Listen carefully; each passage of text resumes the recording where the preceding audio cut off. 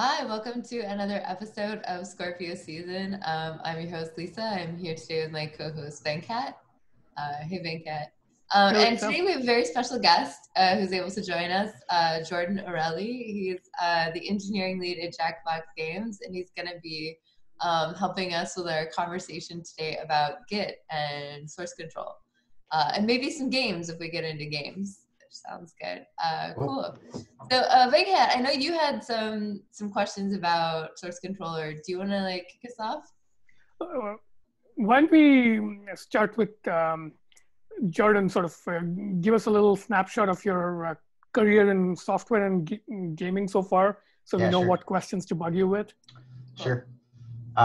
So I am the engineering lead on the infrastructure team. So my team runs all of our multiplayer servers. If people are not really aware of what Jackbox Games is, we make Quiplash and Drawful and You Don't Know Jack, Trivia Murder Party, a whole bunch of games. Every year we come out with a package of 5 games. And our kind of thing is that you play the games from your phone. So imagine it's like you're playing Pictionary, but instead of having paper, you're drawing from your phone and showing up on your television, or you played through your Xbox or your PC or whatever. We're on so many platforms, it's just totally absurd. So my team manages the controllers and the multiplayer servers, and I'm the principal engineer on the server aspect of it. But I don't do any of the gameplay engineering. That's like a whole separate team. Then they have their own engineering lead, who's our principal engineer. So it's kind of interesting because the infrastructure team and the gameplay team, we use version control very differently. And I'm working on an MFA in game design, and I use version control very differently in my art school program than I do at work. So there's a lot of different contexts in which we use version control, and they're all subtly different. Cool. Do you want to go ahead and maybe so I guess I'm curious, you're doing an MFA in game design. How is what you use? Yeah, could you go ahead and maybe just outline what the differences are, just generally? That sounds interesting. So I think we're starting from a premise that everybody knows what the value proposition of version control is. One of the things that's really funny when you work with artists is they're just like, I don't care, dude, just do it. You know, you have to convince. Sometimes I have to convince artists that using version control at all is a useful thing. Yeah, I mean, I version I do 3D modeling with Blender. I'm very bad at 3D modeling, but I do 3D modeling in Blender, and I'll version the blend files, and then I'll have export scripts, and I'll also version the exports just because it makes things easier. And it's it can be a little bit frustrating with Git because you have to use Git LFS, and trying to explain this to artists how Git works and what Git LFS is very challenging, right? So I have to teach artists how to use Git. Right. So what maybe we should for our listeners explain what is Git, what is version control, what is the value proposition of version control, Jordan? Okay, so there are many things that Git does, but from a high level, you can think about having something like track changes in Microsoft Word for every type of file, and the programs that manipulate these files are not aware that it's happening. So anything you've ever wanted to record the history of, you can do with version control. Git is the most widely used version control system among people in the tech industry. It is not very widely used in the game industry.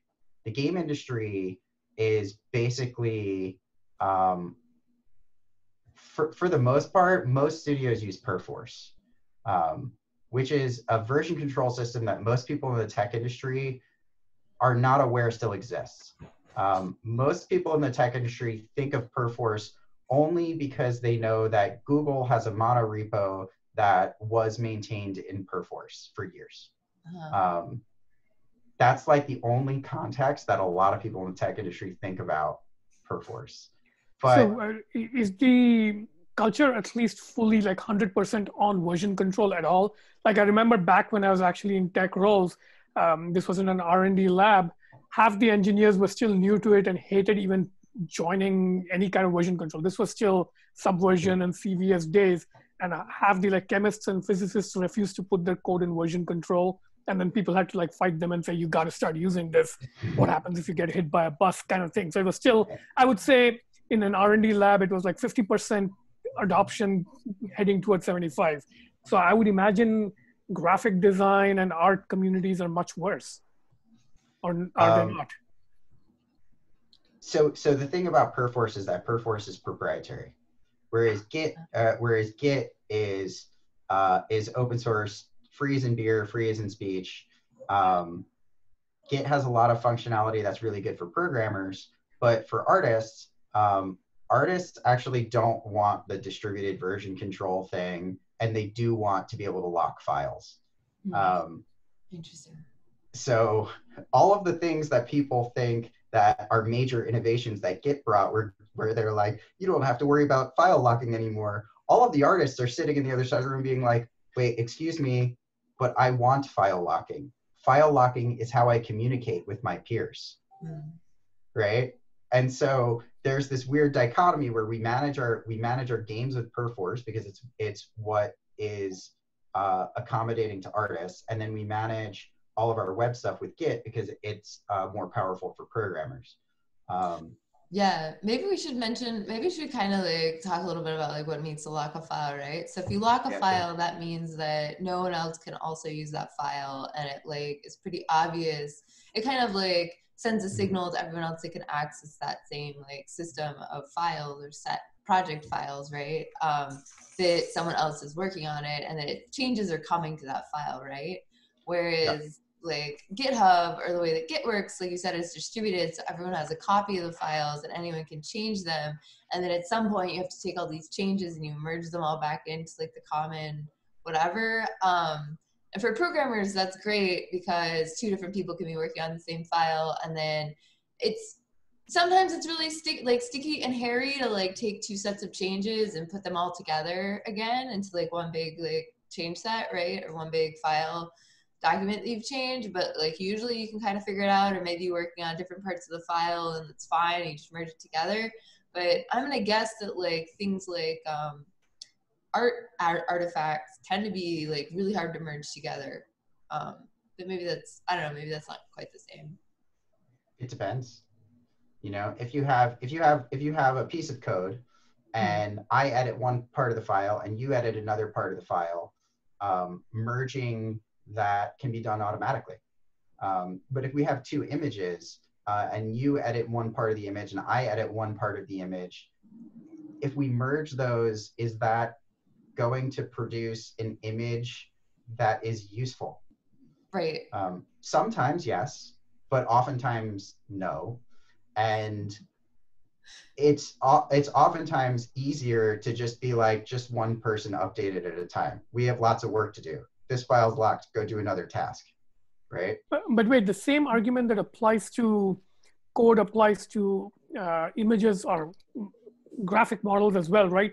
Like suppose you and I are working on two different 3D models that need to like mesh. So you're working on some part that's maybe like a car, and I'm working on like a wheel, and the two have to come together. So if you and I change it incompatibly, and I mean, that was the reason that was explained to me when I first was introduced to version control. It's like locking is a false sense of security, and just because a file is locked doesn't mean you can you're going to avoid incompatible changes, because pieces have to fit together beyond the lock level, right? So that argument seems to apply to like 3D model files, at least, which are just like codes of transformations. Sure. It's funny, you very quickly get into the real nitty gritty, right? Because like if you're modeling something in Blender and you have a single mesh and we both make changes to that mesh, there's probably not a unified view of the mesh that is something that is actually useful. But if you have a blend file that has many objects in it, and you can have a blend file that links in other blend files, so that when you change a mesh in one file, it updates the referenced meshes in all of the other scenes. Those could be merged very successfully. So it's really hard. It's really hard with art assets to be able to make the same judgments. So a lot of times what people will do is they'll just lock files that they're not editing to make sure that other people can't edit them. Right? Okay. So you manually lock files to protect invariance. That's cool. So the extreme version of that, if you have a very complicated scene, is to lock everything to work on one thing, right?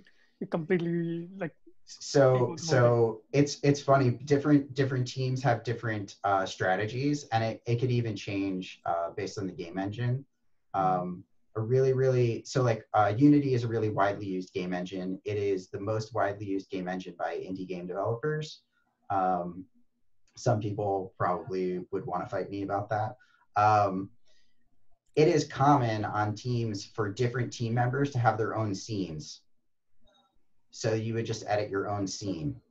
And then for there to be like the kind of like a master scene that represents the master copy, that is like the final version to go into a game.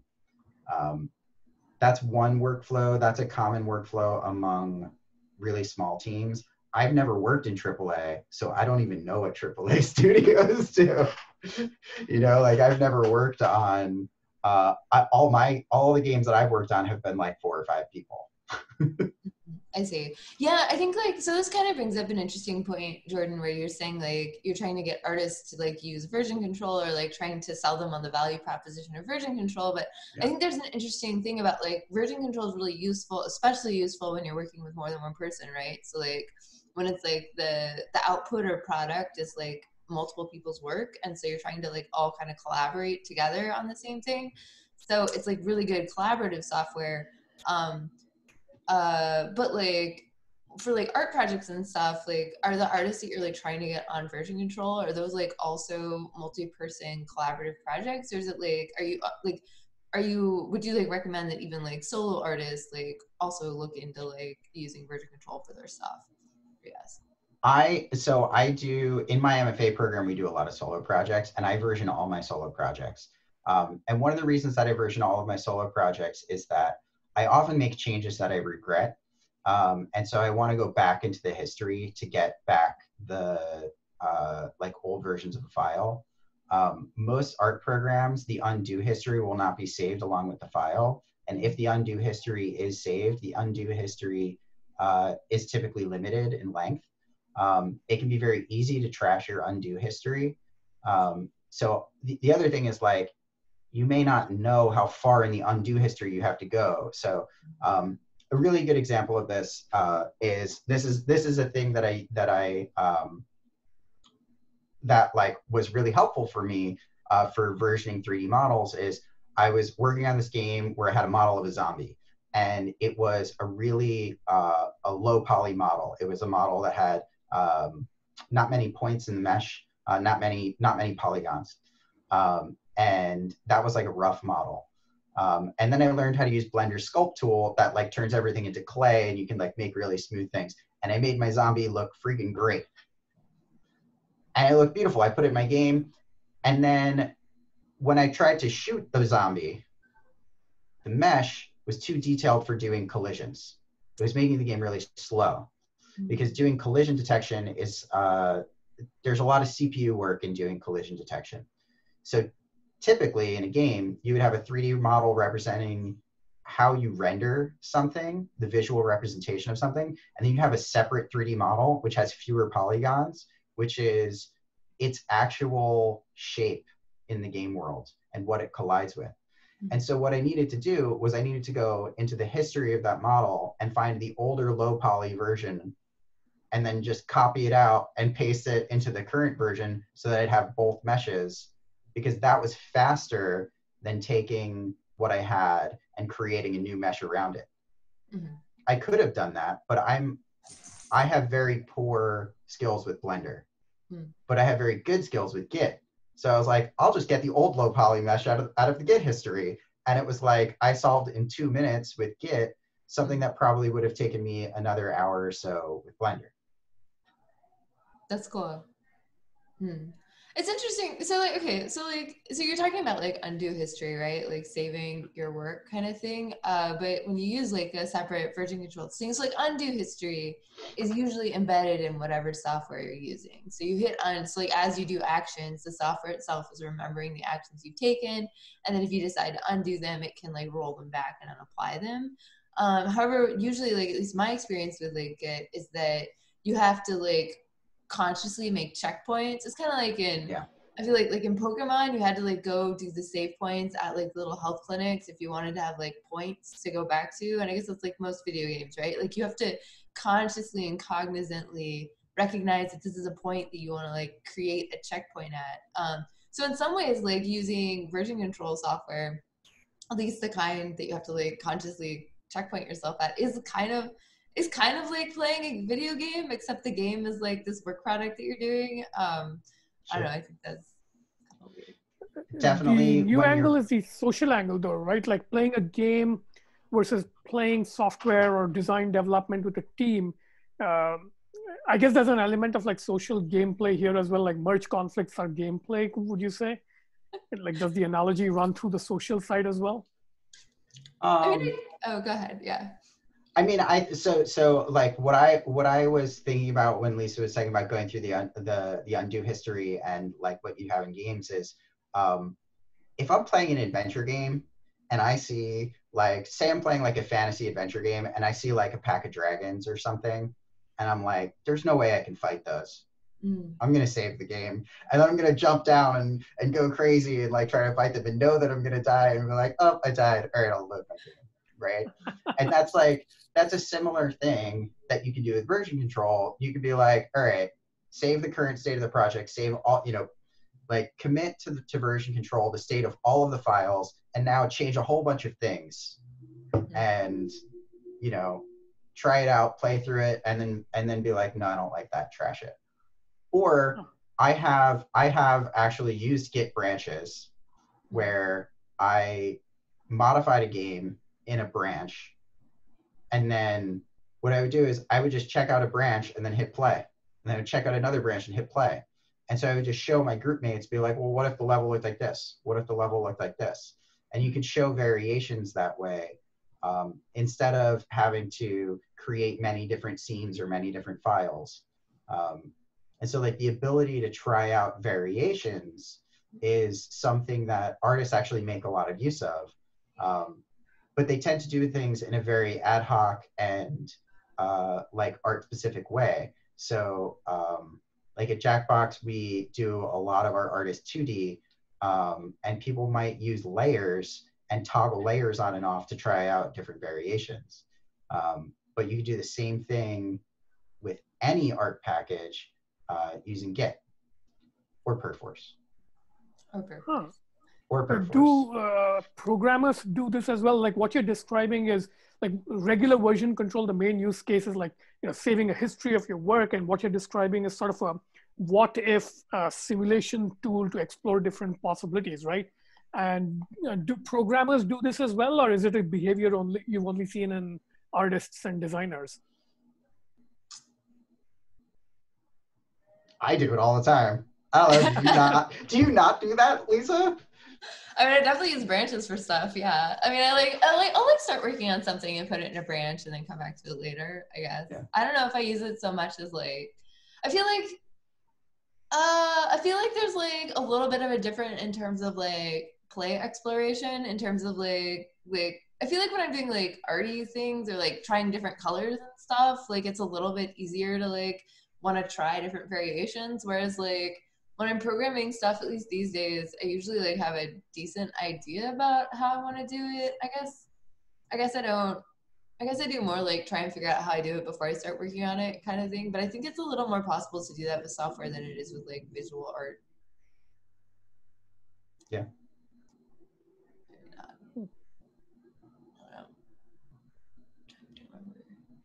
So Venkat, like, have you used version control? Like, what's your experience with version control here? So I just looked at my GitHub profile, and I'm embarrassed to admit that I have like 8 check-ins in the last year.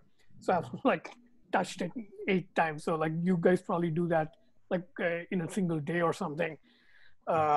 So yeah, I haven't used version control much, but my history with it, interestingly, is long but very empty. Like back in '94, when I was a sophomore, I got like a unpaid internship at a computer science lab, and they wanted me to port an ancient version control system called RCS to replace an even more ancient version control system called SCCS, so a revision control system and source code control system. See, these are like 90s vintage Unix version control things. And that was my first exposure. I totally failed at that project. Then 10 years later, I was briefly using Subversion. I hated that. And I became one of those horrible people who refuses to use version control. And finally, by the time I had quit technical work, sometime around 2011 and stuff, it finally became low pressure enough that I started using GitHub for at least my hobby projects. So when it stopped mattering, that's when I actually started using it a little bit. But yeah, GitHub is like seeing the trajectory, even though I've not used any of them very much, I can see like the clear increase in sophistication and like capability. And GitHub is fundamentally like much less of a painful mess to use than say Subversion. And Subversion in turn was like much less of a painful mess than the ancient Unix style ones. So I think the technology has improved over the last 20 years. So from as a spectator, I don't know if you guys have used other systems. I think I've used Microsoft Team something. Team Foundation Server. Team Foundation Server, that's so Oh fun. yeah, I use TFS. It sucks. Yeah. I don't actually remember anything. Is Visual Source Safe a separate product or is that the same product? I also used Visual Source Safe. Yeah. I was an ASP.NET developer. That was like my first job out of college. Yeah. And different clients would have different like version control setups. So you would have like some clients would have their own Subversion server. Some clients would like use our Subversion server. Then some people had a TFS server. Some people had a Visual Source Safe server. A lot of people just had a directory that you'd FTP into. And so we'd have our own version control set up so that because they like didn't want version control, but we were like, that's totally reckless. So like I'd be version controlling their stuff on the side so that I wouldn't like blow up client projects, but then do everything with FTP by hand. So yeah. Versus like because you wanted to keep so like in software it's really important to keep the version history because like if something goes wrong or like if your files go down or if your server like disappears, in theory you can like back it up or like roll back to like the last known good state, right? Yeah. Lets you like recover from errors a lot faster because you've got like the last good working copy somewhere. Yeah, I don't know. Have you ever go ahead. Have you ever used version control without internet access in a group setting? Oh, that's a good question. I don't think so. I mean, I've done the whole like save versions of a shared project on a floppy disk or something and like hand people physical media off. So I've done that with like ancient team projects in college or something, but rare. Okay, so all right. So in the tech industry we have hackathons. In the game industry we have game jams. They're similar, except game jams don't typically have prizes. It's more like a jam session like music. There is a game jam that happens every year called Train Jam, which is a game jam on a train where you make a video game on a train on the way to GDC, the Game Developers Convention. This is very similar to the startup bus, which is you make a startup on a bus on the way to South by Southwest. I've done both of these things, but but the deal with Train Jam is that you do not have internet access for like 20 hours straight because you are riding a what is it? The California Zephyr, which is like a sightseeing train, and so everybody has a video game where they're doing their version control on a thumbstick. And so you have somebody like with a Git repo and a thumbstick and you're like plug it into your laptop and you're like, okay, I've put my stuff on the thumbstick. All right, I pulled my stuff on. And so you have like, and there's exactly, like the train's totally sold out. So there'll be people in different cars. So you're like going between cars, like exchanging stuff. It's crazy. And then I have this, which is a Raspberry Pi that I set up to be a Wi-Fi network.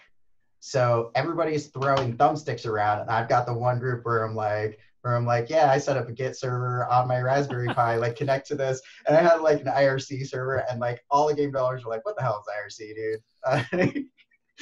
But seriously? Holy shit! Really? Wait, Wow. game devs don't use IRC? How? No, IRC is not. What? I mean, I'm sure it depends. It depends on the community.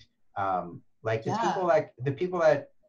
typically people that go to game jams and hackathons are, I don't want this to sound inflammatory, but that's more of an amateur thing because it's more of a thing when you're trying to establish yourself.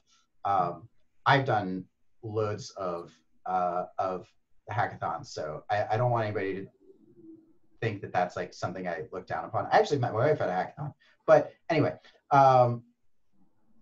a lot of those communities are like, most of their skills are probably 5 years old or less.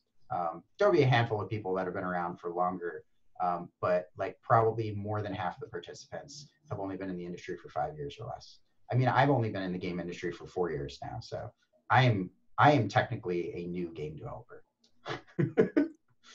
Yeah, that makes sense. I definitely only did hackathons the first couple of years of trying to learn how to write code. But yeah. speaking of amateurs, if you go even further down the amateur to like pure consumers, like there is a version, like you mentioned, track changes in Microsoft Word and things like that.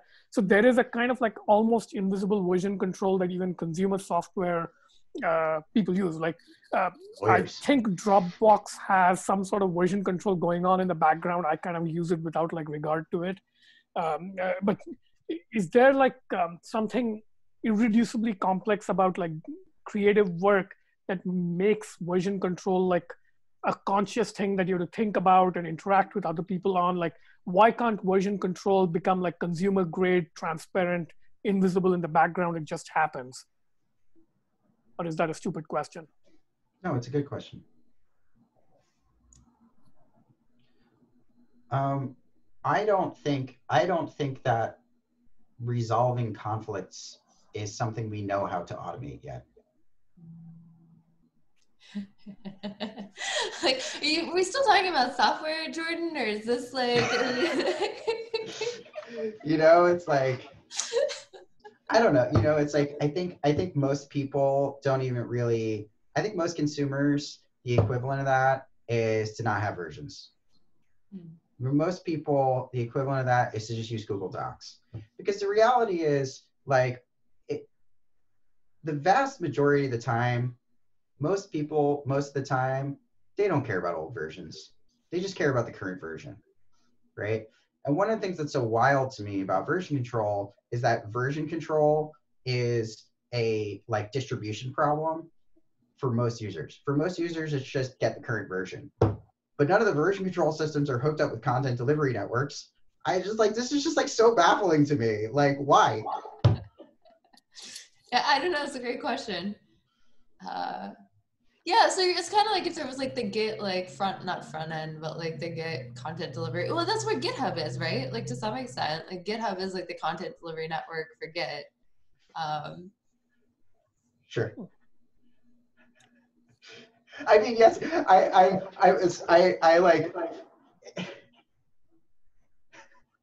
I've just like increasingly found myself not enjoying Git. So I read the O'Reilly book on Git, like cover to cover, like on the train when I was like, you know, just out of college, and I was like trying to prove myself in the tech industry. And it was the most boring thing I've ever read in my whole life. And it was also one of the most useful things I've ever read in my whole life. It's just like, there's so much good stuff in there. But the thing that I've like started to come to understand about Git and about GitHub is that Git is optimized for this problem that Linus Torvalds has that nobody else has, right? And this problem is, okay, I want random strangers to email me changes to a huge software project that I can apply at my own leisure at any order by looking at my inbox and be like, I'll do that one. Look at my inbox, I'll do that one. Doesn't matter the order, and doesn't matter where they come from. So basically, Linus created this system that was designed for drive-by contributions, which is exactly what Git has enabled with the pull request, because it's like, the other day, I had a pull request on my own personal dot files, and I'm like, dude, this is not, these are just my preferences. Like, why are you telling me to change my preferences? Like, this is not okay. You know? Because you're doing it wrong, Jordan, clearly. Like, could be better. I don't know. Who was it from? Was it a friend? Was it your wife? No, it was a random dude on the internet. He was like a student, and it was like totally innocent. Is this like the reply guy version of like the Twitter reply guy, but on like GitHub? No, I mean, I think this is like what a generation of developers is being told is acceptable decorum. You know, because like a lot of times in open source projects, somebody will ask a question, and the question will be like, can you add this feature? And a maintainer will reply something like, pull request welcome, smiley face emoji, which is, you know, polite open source speak for like do it yourself, right? So now there's a lot of people, well, knowing that this will happen, will be like, okay, I want this feature, so I will start the conversation with a pull request. Right? Yeah, I do that. So I do that a lot. Yeah. Yeah. So we've created a culture of drive-by contributions. Okay. So what happens when you receive one of these? Right? When you receive one of these, you look at it and you think, well, that's a terrible idea. But the person went through all the work. It would be rude not to merge it. You know, it's not always. You know, it certainly depends on the work, right? But yeah, there's like a person puts in a certain amount of work that creates a sort of social pressure for the person on the receiving end to receive it with grace. Yep. Whereas if they had had a conversation up front and said, hey, can you add me so that I can like send you, or that so that I can contribute, you know, you might have a conversation in advance about what the contribution is going to be. Yeah. So. Yeah. But I think your point, Lisa, about it being like reply guy behavior on with code is actually on point. That's what this is. And you can sort of extend the analogy to say, like, just as there's reply guy behavior, there's also like concerned trolling behavior. Like maybe it's like somebody who's actively hostile to your project and is coming up with a feature to like tank it and is like pretending it's like a concerned contribution, right? I can see that happening, right?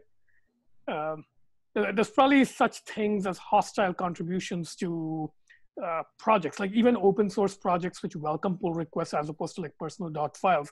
There's probably things that would be considered hostile contributions, but done under the polite guise of contribution. Hostile contributions. I like, yeah.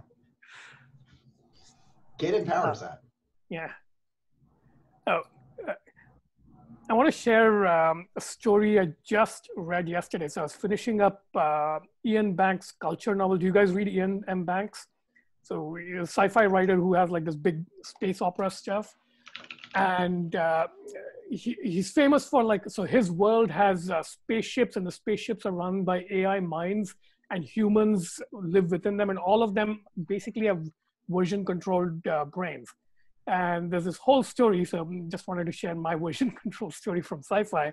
So there's a spacecraft that goes off to fight a major war, and it, of course, backs up a copy of itself before it heads into the engagement, just like you do when you're about to fight dragons. So it like saves a copy of itself, and then it gets like blown apart, and to escape the enemies, it like leaves the galaxy on like an escape trajectory. And then its friend spaceships decide that, all right, that spaceship is dead, so we are going to restore the backed up copy in a new spaceship body. And this new spaceship body goes and continues the war. But at some point, the old spaceship comes back. And now there's two spaceships with the same personality, but different memories of the war. And they go into the final war. And the subplot ends with they're both involved in the final battle of the war. And they both like keep copies of their different branches on each other's brains. And they come to an agreement that this is a bad war. One of us is likely to get killed, and the other person will merge the changes and become the canonical version of the spacecraft mind. So Like a that's time what ends travel up happening. paradox. This is, yeah, time travel, multiple worlds, multiple personalities. So yeah, it can get funny. Yeah, I'm hoping to see that kind of feature in Git at some point. That'll be fun. Upload your brain, fork it, version control it. Somebody does a pull request to your brain.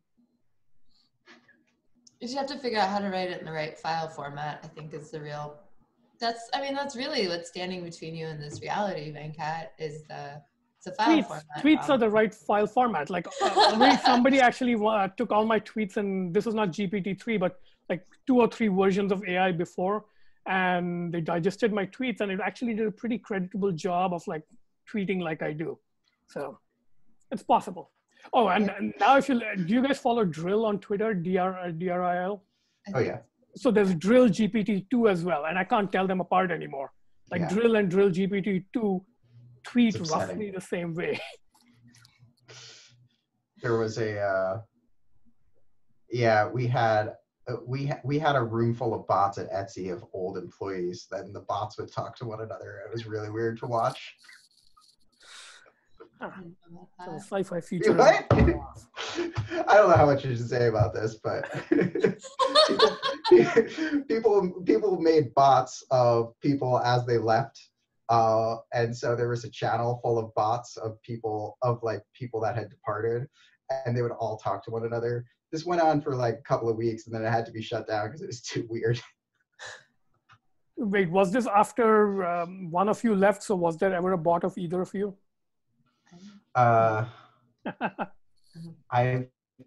It was shut down before I left. Oh, okay. So yeah, I don't know. Yeah. Cool. All right. Well, I think we're definitely over time, but this is super fun. Jordan, thank you so much for coming on and sharing all of your version control stories and wisdom. It's great. I didn't even talk about BitKeeper, so you got the abridged version. Yeah. Is there any way we can send listeners to check out your stuff? Or is there anything you'd want to like have people go take a look at? What's your SoundCloud, Jordan? My Twitter is just my name, which is at Jordan Orelli, Orelli. And then the games I work on, you can find at jackboxgames.com, or you can find them on Steam. The Jackbox Party Pack 7 just came out recently. It's a good holiday fun. Our biggest night of the year is New Year's Eve, so a lot of people like to play our games on New Year's Eve, and then they turn them off when Ryan Seacrest comes on TV. But you can also play them on Zoom, so now's a good time of year to play our games on Zoom. Right. Yeah. Great. Jackboxgames.com and Jordan Orelli on Twitter. So real pleasure to meet you, Jordan. You too. Thanks for having me, guys. All right, great. Yeah. All right, thank you. All right, talk to you later. Scorpio Season is proud to be sponsored by Smoke and Screws, the premium filter for your glass pipes, water pipes, and one-hitters. Check out their next generation screen technology at smokeandscrews.com. We're also proud to be sponsored by Art of the Gig, a subscriber-only newsletter for freelancers and independent consultants. Learn more about how to take your consulting practice to the next level at artofgig.com. Great. And if you liked our show, don't forget to like and subscribe.